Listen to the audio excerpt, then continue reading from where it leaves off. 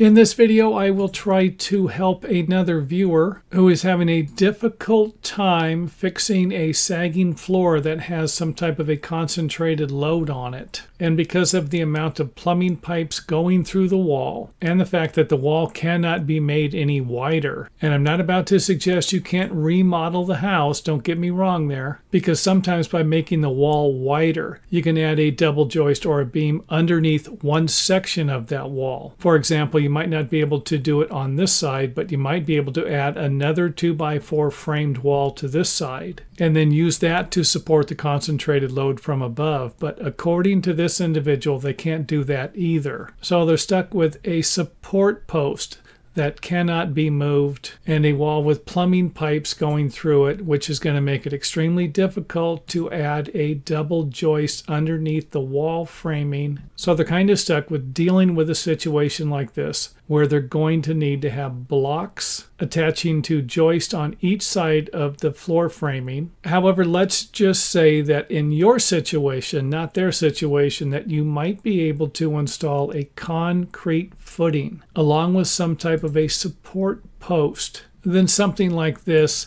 would be another option and might save you a lot of time and money. So again, if you have plumbing, electrical, HVAC, heating, you got something that's in the way and you can't add a concrete footing or another structural support that will work for your project, then you might be stuck with doing something like this, where you need to install a stronger support in the form of a wider board or a beam or a doubler, or in some cases even a triple joist. And if you have the room, you might need to install a wider joist. For example, if you have a 2x6, you might need a 2x8 or even a 4x8 or a 6x8. And these boards might be extremely difficult to get in with all of the plumbing or whatever you have in the way that won't allow you to install a concrete footing. And let's not forget that I'm not a structural engineer, and you might need to contact one for an approved repair suggestion,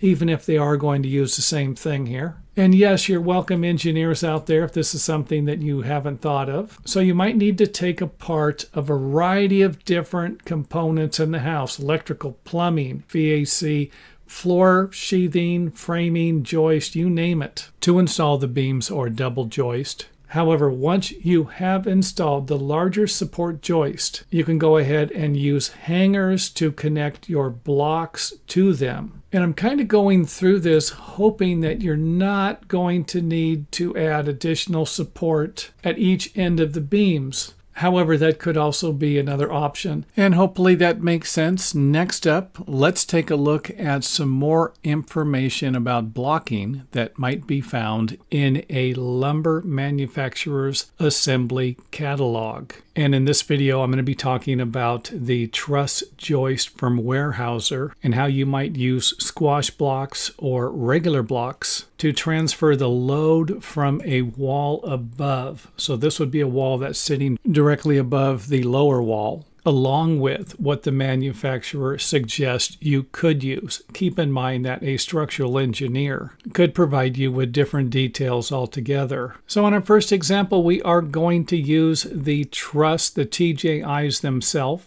and cut them into blocks. And even though I couldn't find any information on where the blocks need to be located, I like to line one side of them up with one side of the wall framing. And the reason for that would be to provide the electricians or maybe the plumbers with some spots they can drill their holes through without damaging the blocks. And another example would be to add web stiffeners. And I will provide you with nailing information in the second half of the video. Now keep in mind that there is usually going to be a gap in between the top of the web stiffener and the bottom of the upper cord. So they will be tight on the bottom, there will be a pier. However, that gap will vary depending upon the joist you are going to be using. And I'll provide you with a little more information about the web stiffeners in the second half of the video. In the next method, we will be using the 1 1/8" rim board provided by the manufacturer, along with the web stiffeners. Now keep in mind that you do not want to use construction standard lumber here because it could shrink. And another option might be to use laminated strand board,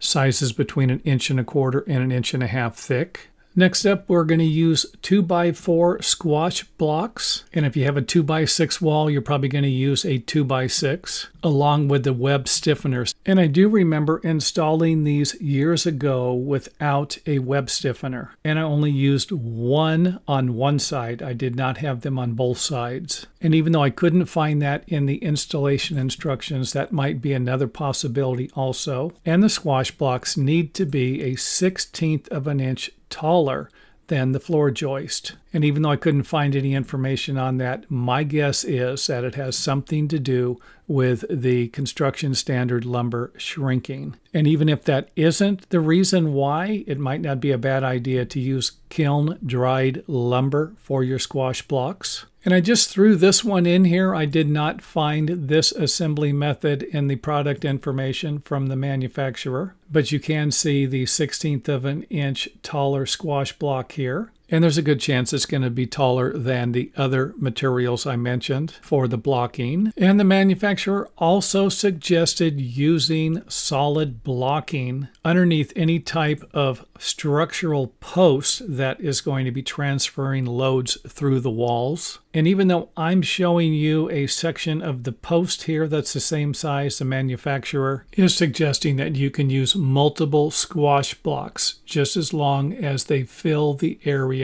under the post. And if we move the post over something like this, then we're going to need to use blocks on each side. And don't forget that even though I'm not showing it in this example, if you have a support post transferring a load through a lower wall, then there's a good chance you're going to need a post in the lower wall along with a footing to support the post in the building foundation. Next up, let's go ahead and take a look at the nailing for the squash blocks, where the manufacturer recommends using a 3-inch nail to attach the block to the upper and lower flange. And even though you might be thinking about making it a little stronger, I know you construction workers out there who want to just throw a few more nails into everything, then I would suggest avoid doing it unless you find something suggesting that the manufacturer allows it. And the manufacturer recommends using a 2½ inch nail that will be slightly angled, one on each side, going through the bottom flange into the top wall framing plate. And we will also be using 3 2½ inch nails to attach the web stiffeners together. And it looks like the location of the bottom nail needs to be 1 inch above the bottom flange, and the upper nail needs to be 1 inch below the bottom of the top flange. And then you would center this nail, and it looks like these nails would center over the wall framing, and these nails will need to be clenched or bent over. And there is also a minimum width requirement, and it looks like that's going to be 2 15/16 of an inch. I don't know why they just couldn't have made it 3 inches, except for the 560 joist series. And even though I didn't find a lot of information on how to attach the blocks that will be cut from the truss joist to the truss joist, I would imagine that face nailing like this would be fine, or toe nailing. I'm just not 100% convinced that you can't damage the flanges, the upper flange or the lower flange, by driving a bunch of nails in them. So you might want to limit the amount of nails you use, unless you can figure out exactly where it's mentioned or specified in the installation instructions or by a structural engineer, while connecting the blocks to the flange. And I did find a video from Weyerhaeuser suggesting that 2 nails will be fine to attach the bottom flange to the wall framing plate. And for the solid blocking, we are going to have nails going through the wall framing plate into the blocks, and I believe they are spaced 12 inches on center. There's a good chance you're also going to have 8 D nails 6 inches on center, attaching the floor sheathing to the blocking, which tells me that we don't really need to get too carried away with the nailing of the blocking into the top flange where the nails could actually split the top flange, because the floor sheathing and bottom plate wall framing nailing is going to help to connect everything together. And even though the other blocks only had 2 nails in them, I did find something suggesting that you might need to use 3 nails in this area, or have them spaced 6 inches on center. Next up, let's go ahead and take a look at nailing through the web stiffener into the blocking. And even though I couldn't find something like this from the product manufacturer, it seems like it might do a better job than nailing through the upper flange, along with toe nailing the blocking into the web stiffener. But again, I couldn't find any information on this from the product manufacturer. I'm just kind of throwing this out there, along with a toenail like this going through the block into either the upper flange or the web stiffener. And here's an example of what I'm talking about. If you're going to use 4 toenails to attach the blocks to the top flange, I think something like this is going to split the flange. And I will put the name of the booklet I got this information out of in the comment area. So by using the information in this video